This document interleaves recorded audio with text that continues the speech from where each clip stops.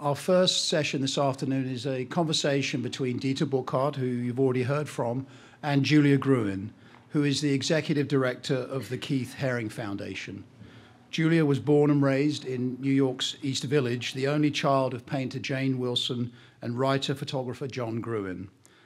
Through her accomplished parents, she was immersed in visual and performing arts at a young age and enjoyed a social circle composed of some of the most notable artists, writers, musicians and dancers of the time. She attended Hunter College High School, the School of American Ballet, and American Ballet Theatre School. After 3 years at Columbia University, she became the studio manager for Keith Haring, a position she held from 1984 until the artist's death in 1990. In 1989, a year after being diagnosed with HIV, Haring established the foundation that bears his name and appointed Julia as its first executive director, a position she holds to this day. She oversees the foundation's extensive activities, which range from managing its lucrative worldwide program of image licensing to implementing its various charitable programs, which include major donations, most recently to the Whitney Museum of American Art and to Planned Parenthood. She's also currently a member of the Board of Trustees of the New Museum, New York. She has collaborated on the organization of solo museum exhibitions of Haring's art in over 30 countries, and she's written extensively about the artist for numerous publications and has lectured far and wide on his life, art, and legacy. So please join me in welcoming Julia Gruen in conversation with Dieter Buchhart.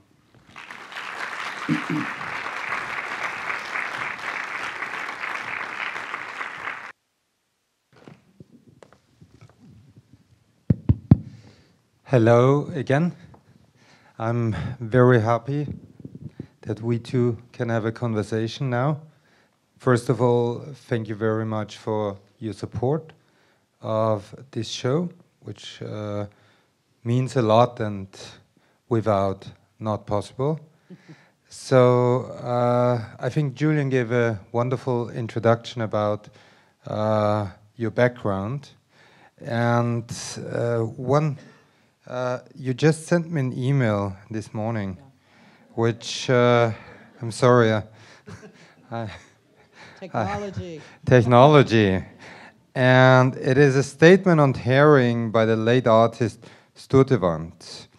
And there is a text, and it ends with that she said, Haring is tremendously important when you look at the whole picture.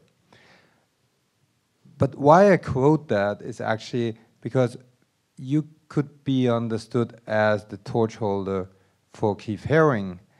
And how did your background, how you grew up, kind of lead you to what you're doing now and how you met him? Wow. There are many ways for me to answer that question, and there are many aspects, I think, of indeed how and where and with whom I grew up that informed a certain qualities within me that, you know, though I could not have predicted, you know, that I would one day work for Keith Haring, but that nevertheless in some way prepared me for the kind of role that I have held for quite a long time. On a very, I suppose, somewhat superficial level, but not unimportant, I believe, is that by the time I began working for Keith, which was in 1984, he was already a very well-known artist. Unlike many artists then and now, Keith, who we have learned through both Dieter's words, through what Jane Dixon has said, he was an artist who was active way beyond the confines of his studio walls. And in fact, he took as much pleasure, if not more so at times, in being out in the world. What I think assisted me in being a suitable assistant for him was in a way because I wasn't intimidated by being in his orbit.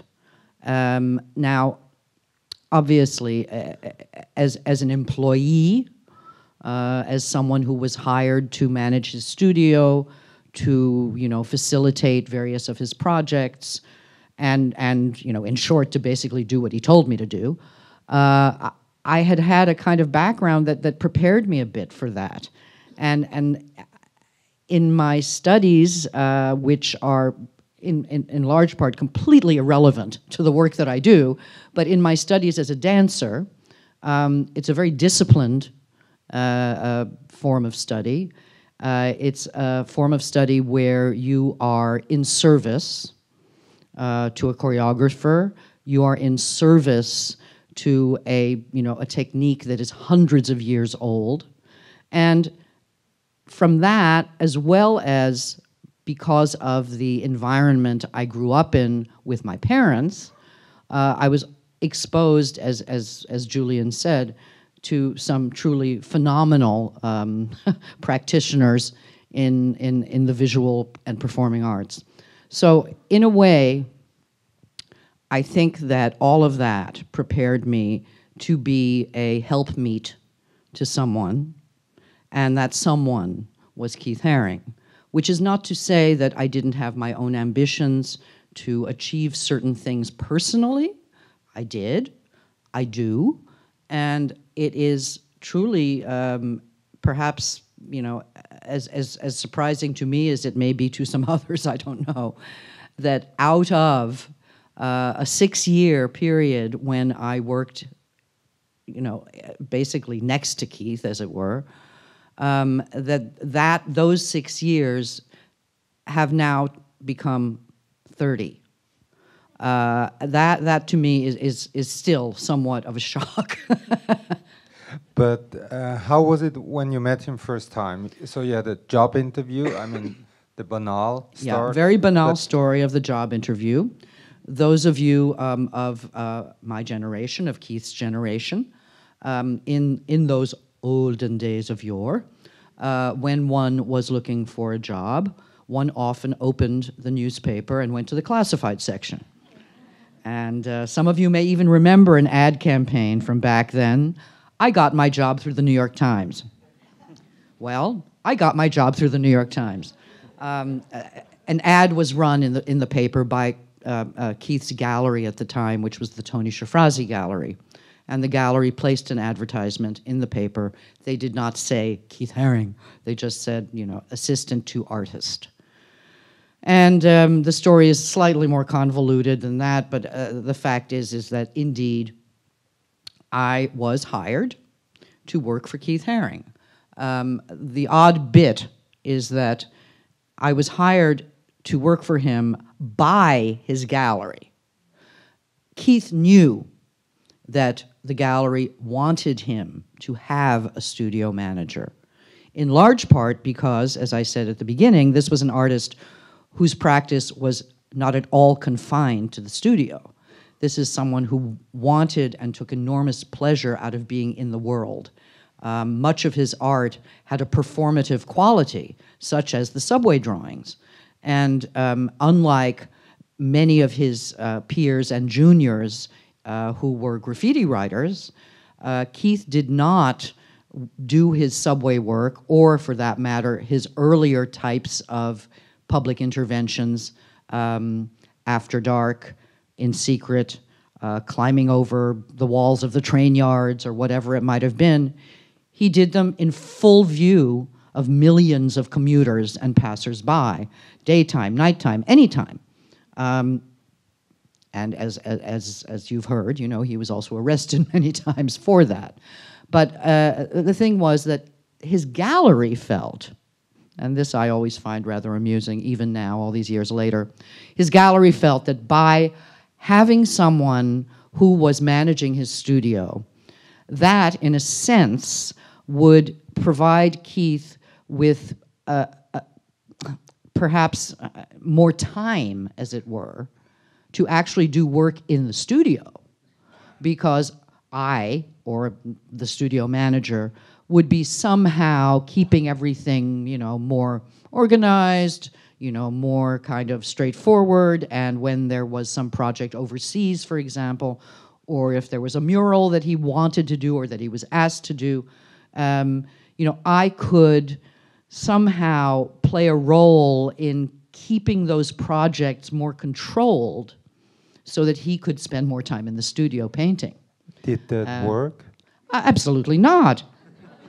In fact, it was the opposite. It was the diametric opposite.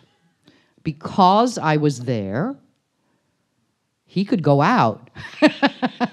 He could go farther. He could travel more because I was there to do whatever needed to be done, answer the phone, do the correspondence, liaise with galleries, et cetera, et cetera, et cetera. So the gallery hired me to work for him. And at the moment when I was hired to work for him, Keith was actually doing a project in Italy. He wasn't even in the city. When he eventually did return, we had our job interview.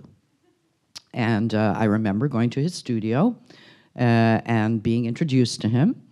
And he was, as you know from having seen the show or seen photographs on the screen or what have you, he was this very young, kind of unprepossessing, perpetually surprised-looking young man. I remember very clearly that I was brought into the studio, and he had this little tiny table, and on the table was a telephone. And the telephone, some of you may even know this telephone, was in the shape of Mickey Mouse. And so the receiver of the phone actually was docked in those 4 fingers of Mickey Mouse. And I walked into the studio. Somebody was with me, and they introduced me, and Keith was on the phone, not with Mickey Mouse, but using Mickey Mouse. So we began to talk. And now Keith had often had, people who, were working in the studio, so to speak, as kind of guy Fridays, admin assistants of sorts. But really it was more about, Keith, for someone who was as productive as he was and someone who needed a certain kind of solitude, he was also somebody who wasn't really all that interested in being alone. So he did often have 1, 2, or 3 young fellows who were in the studio who would, help move things around or, go with him to buy paint or go get coffee or things like that. The point is, he had never before employed anyone he did not previously know.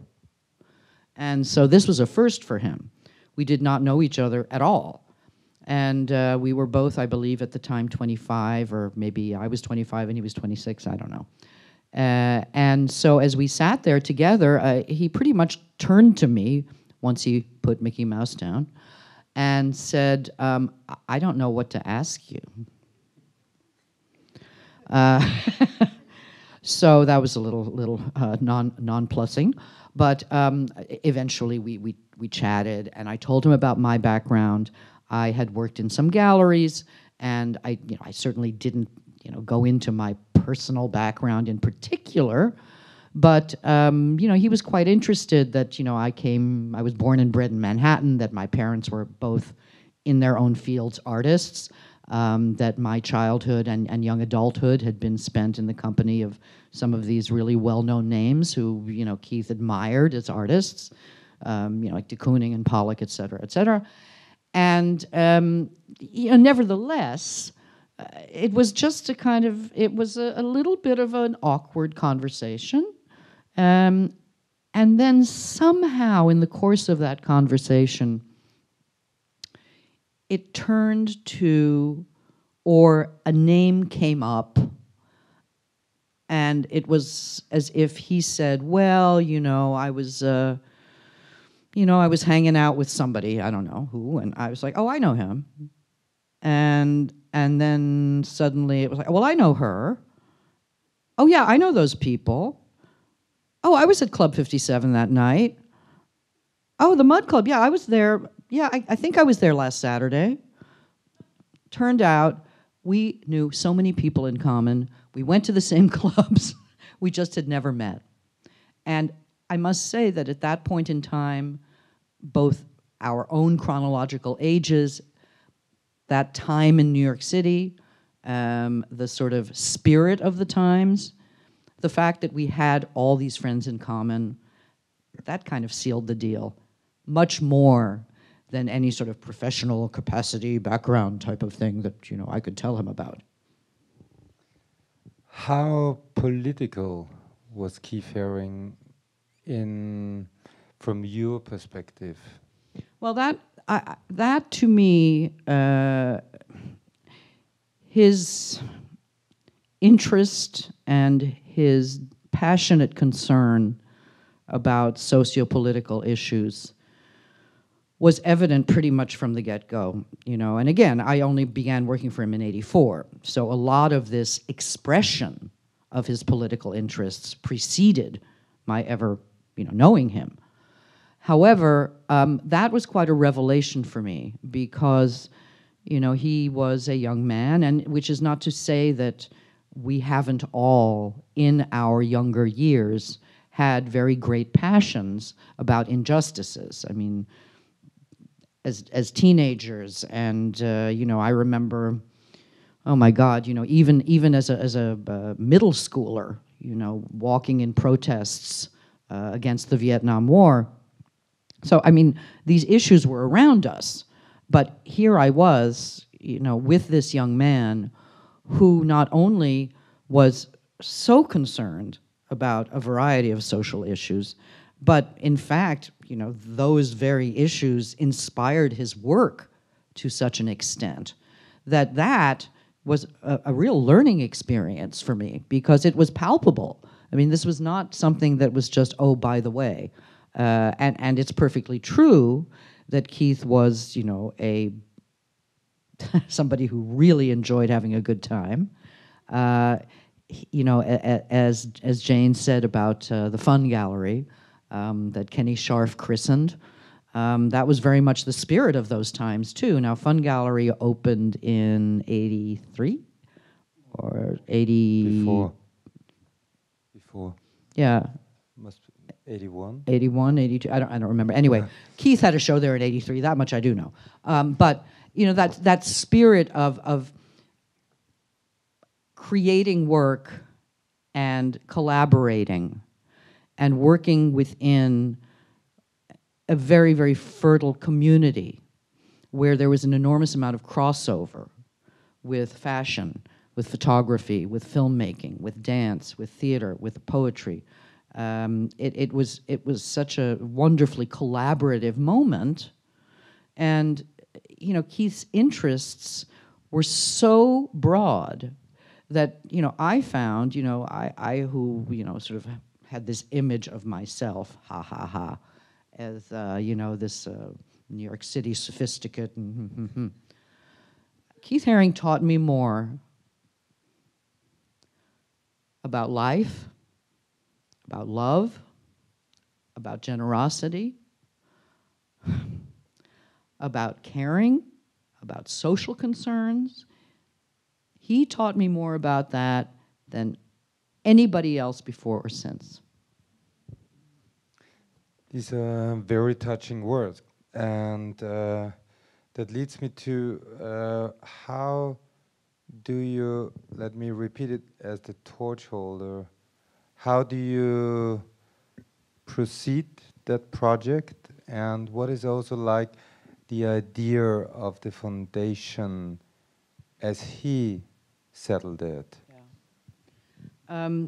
We are living, and have been for some time, and not only as a result of the decimation caused by the AIDS epidemic, but we are living in a time, and as was Keith, of the so-called art star. And one might say Picasso was an art star. But in Keith's lifetime, Andy Warhol was the art star.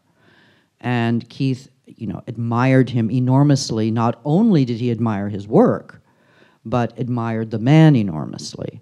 And when they finally did come to meet one another, which I believe was in 1983, it was a true meeting, not so much of minds, certainly not of artistic technique, because their techniques are completely different, and their subject matter is quite different, some of it.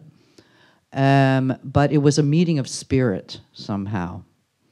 And the carrying of the torch, which is, books have been and will continue to be written about that peculiar role that befalls people or that one stumbles into.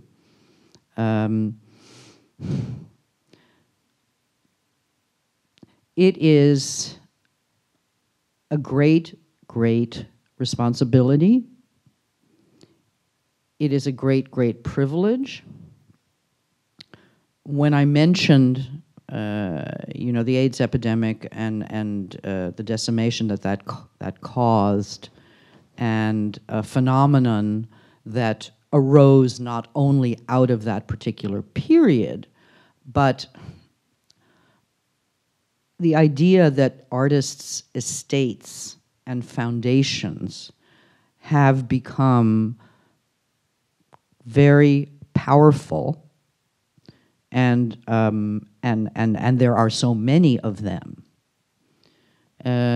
is, if not, it's not new, but in our day and age, there have been entire, dossiers of writings about the power, financial and otherwise, of artists' foundations, and what they can contribute financially and otherwise to, excuse me, to supporting various issues and causes.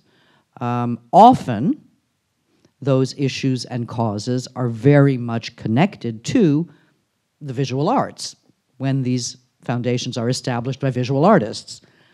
In Keith's case, that was not his choice. I am still often asked, why? Why wouldn't Keith set up a foundation to help other artists, young artists? This doesn't really make sense. Now, I mean, that's a question that maybe doesn't really have a finite, fixed, and definitive answer.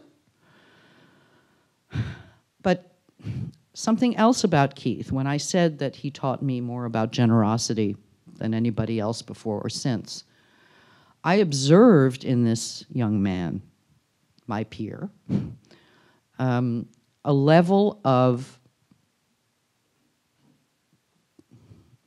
giving, a level of caring, and a level of always being mindful and wanting to help those with less. Those with less money, those with less opportunity. This is something that was absolutely hardwired into him. As you've heard, Keith's sisters are here, as well as his nieces. And I one day want to have a deeper conversation with them about this, but I will speculate that I don't know what you want to call it exactly, well, that impulse, let's say, as well as perhaps the genetics that caused this man to have this passionate desire to help people, that has to have come from his family. It has to have come from his background. I know he comes not so much from his specific sisters, 3 sisters and himself and his parents. He has a very large extended family. And I can only assume, truly, I can only assume until it is confirmed by somebody who knows better, that a great deal of this belief in the absolute responsibility to help people less fortunate comes from his family background. Now, when Keith did get his HIV diagnosis, that was after I had worked with him for, I guess, 4 years, something like that. We had already, and when I say we, I mean we were peers, and we knew a lot of the same people, but also within my particular world, the world which remained the world to a large extent of classical dance. You know, people were dying every minute. There was a memorial service every other day. It was the most dreadful, dreadful, dreadful of times. And Keith wrote that he knew, because of his own background as a young man in New York City in the late 70s, young gay man in New York City, that he was probably a candidate for the virus. And when he did get his diagnosis, he also wrote about this. You know, he spoke about how devastating it was and how, in spite of his fear that he probably would be infected, one always holds out hope, despite having watched any number of friends and lovers fall. And he speaks about how, upon first learning of this, I won't be able to quote directly because I can't remember, but you know, he writes about having gone over to the East River and sat on a bench and completely fallen apart, as he would, and who wouldn't, and being devastated and weeping. And then somehow, maybe not that day, maybe not the next day, but he realized that while this disease was at that time you know, it was a death sentence, he didn't know if you know, when he would die. We didn't know. He didn't know. And so he sort of, I mean, you know, it's a cliche, but he kind of pulled himself up by his bootstraps and said, I'm not going to die today. And I'm probably not going to die tomorrow either. Because, and you know, he in many ways was one of the lucky ones. He certainly had many of the infections that came along with AIDS. But he had those under control, and he had still amazing reserves of energy, and he worked his ass off during those last 2 years. I mean, he had always worked his ass off, but he really, you know, he traveled like crazy. He did exhibitions all over the world. He did murals all over the world. One of the most beautiful murals he made, which exists to this day, and there are quite a lot that still exist. There's, you know, there's sometimes you read things about, oh, there's only 3 murals left in the whole world. No, no, no, there are quite a lot. One of the most beautiful ones he ever made, he made in June of 1989 on the side of a church in Pisa. You know, imagine, you know, this young man who had just turned 31 at that point, being invited by the Catholic fathers in the city of Pisa to paint on the side of a church.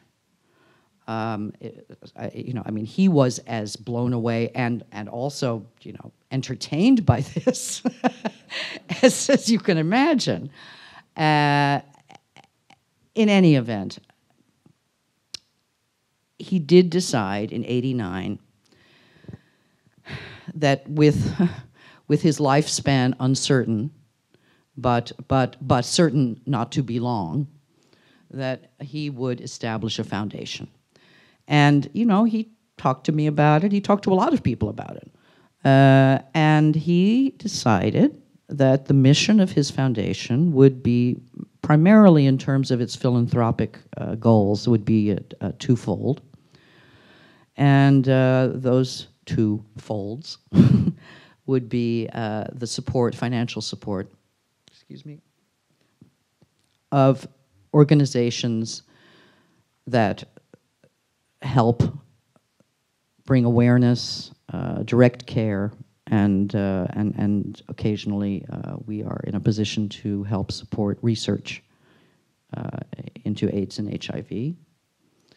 And the other prong would be, perhaps unsurprisingly after all I've just told you, for us to provide financial support to youth and young people in need, disenfranchised, without resources, to help them in their education. These are the two stated mission, prongs of the mission. In a characteristically modest way, I will say, Keith did not specifically say that our role, or that his foundation's role, was to forevermore perpetuate the legacy of Keith Haring. And now, yes, of course, he alluded to that, and it was implicit.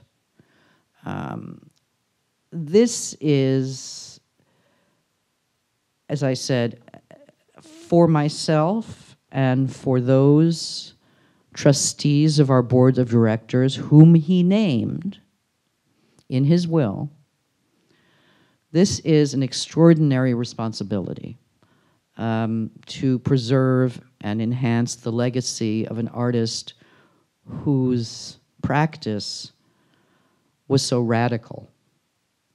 I can't say for sure that it would be easier, but I know, because I have a painter mother and a writer-photographer father, that when the time comes that I need to attend to their legacies, it will be somewhat easier because the sort of parameters of their practice were more defined.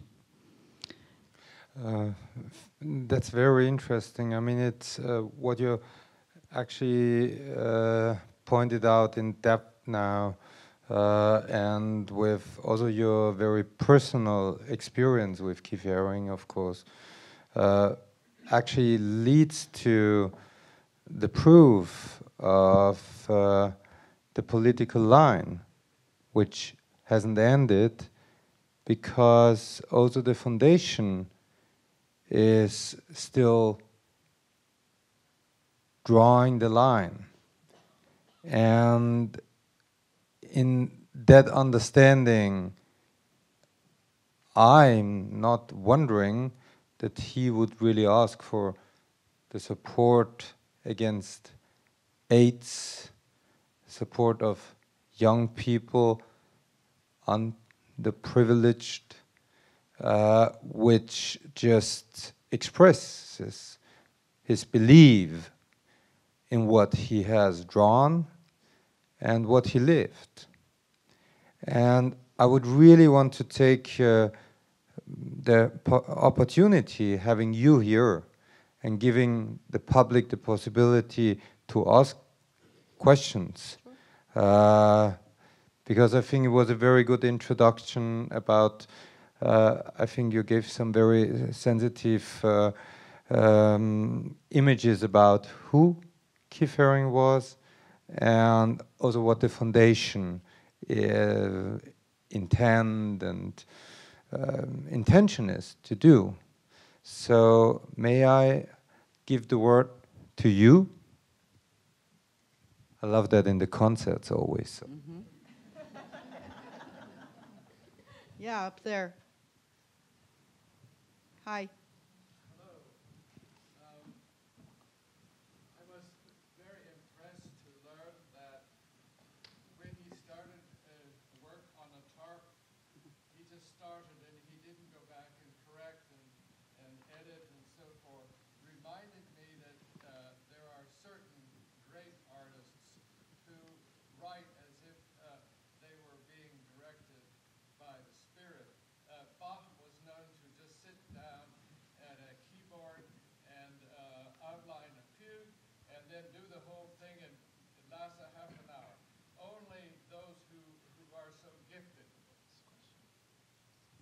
like Picasso too. There is this beautiful story from the son of Picasso inviting Keith Haring, like other artists, to paint on the door, and he would describe it that he would just start it in front of the door and never walk away and end it, and it was perfect.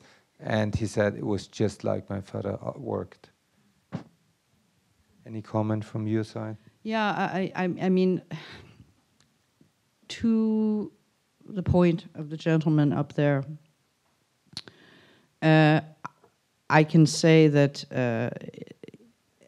one of the qualities of Keith's work that other artists remark on all the time is indeed just what you have described. But it's not only that. It's that whatever he was going to put out there, whether on a canvas or on a wall or wherever it was, somehow it had to exist entirely here first. But that's the only place it existed until he put it on the surface.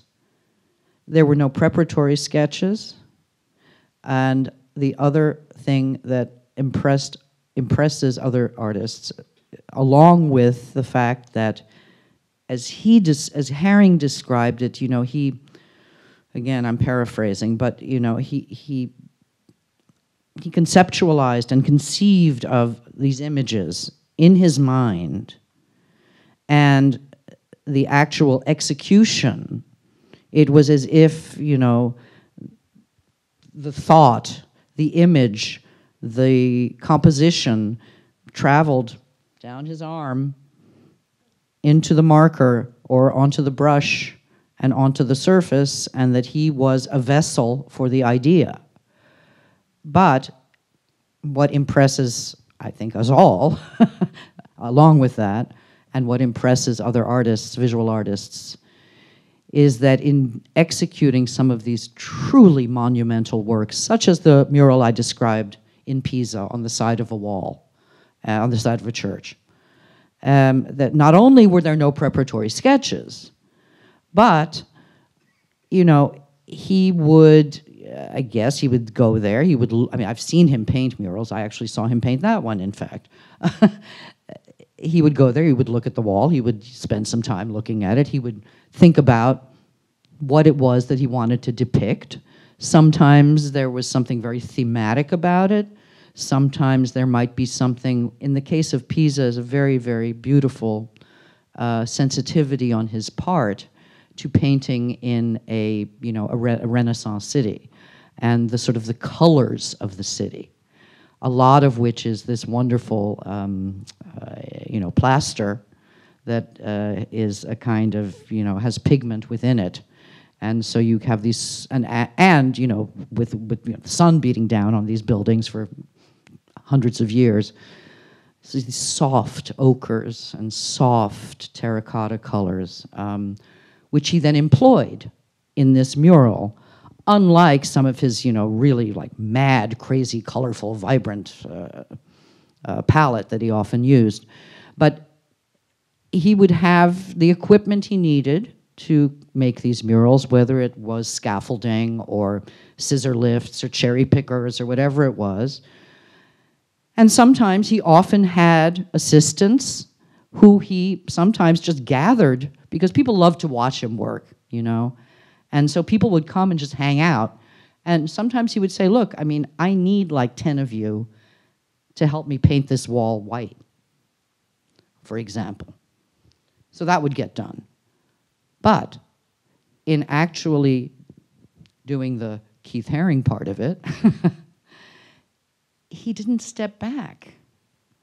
He went up and down on these lifts, or had people moving the scaffolding on wheels as he moved across horizontally on the work he was creating.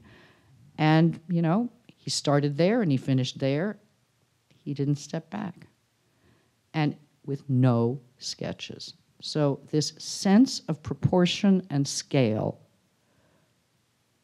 it absolutely boggles the mind. I don't know too many people who can do that. Right. Next question. Oh, who was first? Yeah. I don't know if I'm first, but I'll ask. I saw the beautiful triptych in the Memorial Chapel at Grace Cathedral this morning, and I wonder if you could comment on how important his Catholicism was to Keith Haring throughout his life, or certainly at the end. Well, he wasn't Catholic. That's one. He grew up in a family with a sort of loose Protestant background, Lutheran Protestant. And, while his family was not of Pennsylvania Dutch country specifically, they lived very close to Pennsylvania Dutch country. And people have commented, including his family members who would know best, that often, as a young man, this is a little digression, but often as a young man, seeing all the hex signs painted on the barns and the here and the there, that this was an influence in his interest in symbology and semiotics, iconography, but of a very sort of American, even though it was German, but American, genre. In terms of the role of religion in Keith's life, as well as in his art, if you have seen the exhibition here at the De Young, or if you will see it, you'll notice that there's quite a lot of symbolism in his work that is, it's ancient, crucifixes and hearts and, animals. And these are not, he's not inventing some new sort of alphabet of images necessarily. Some, yes, he did invent, but he was deeply, deeply skeptical about organized religion. And especially when it was put to ill use. Of course, one can think back to the Crusades and the Inquisition and so on and so on and so on. This was a well-read young man and a well-educated young man. However, and I know this has become a little bit of a banal statement to make, he considered himself, and I can tell you he was, quite a spiritual person. But he was not a religious person. However, speaking of the triptych,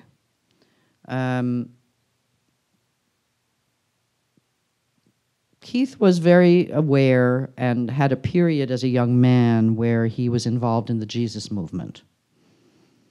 So in his searching for identity, in his searching for belonging, his family went to church on Sundays.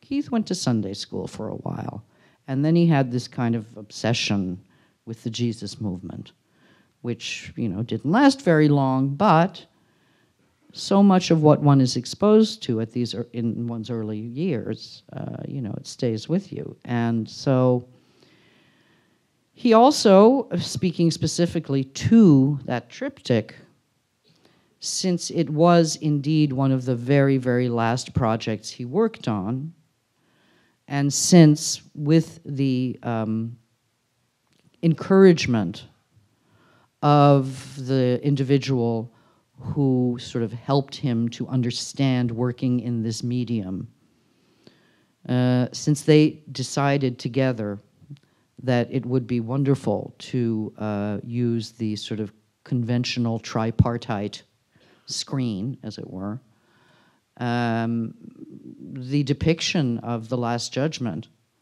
and the Ascension is a theme which resonated very deeply with him right then and there. So, his use of religious symbolism, which is often, portrayed in a negative way, nevertheless, he also had this great sensitivity and desire for an optimistic end. And as Dieter said earlier,